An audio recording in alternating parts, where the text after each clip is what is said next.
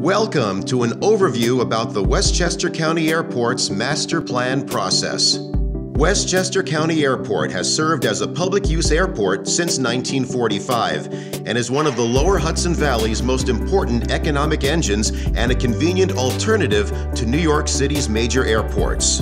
It generates $735 million in economic activity annually, with more than 1 million passengers in 2021. It employs nearly 1,500 individuals on site, and it is home base to hundreds of corporate jets and single and twin-engine planes.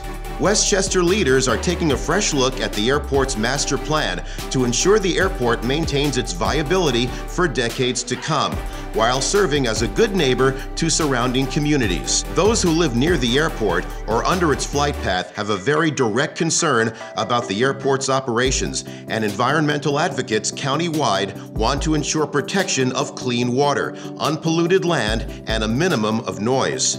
The review will include an updated environmental analysis, including noise and water quality issues, with protection of the reservoir the top priority.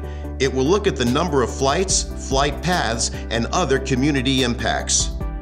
To achieve the balance of goals, the county wants to hear from you, the residents, homeowners, community organizations, businesses, and environmentalists of Westchester County on what you want for your airport's future. So we have an interesting situation compared to other airports. We have a balancing act between noise and impact and those economic benefits and transportation benefits that the airport represents. So I think we owe it to have a clear vision of where we want the airport to go over the next number of years. We have to think it through. We have to have a process that's inclusive of every voice, and then craft a document that will go before the Board of Legislators for their approval with the proper environmental pieces to it if we're going to leave behind a roadmap for the future. But as we plan for Westchester County Airport's promising future, we will do so without expanding the airport's existing 700-acre footprint or increasing the existing limits on commercial passenger flows or the voluntary overnight flight curfews.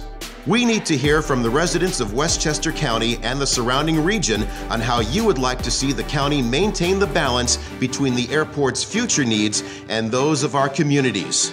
Here's how your voice can be heard. Just a few minutes of your time can help guide this critical process. Thank you for your involvement.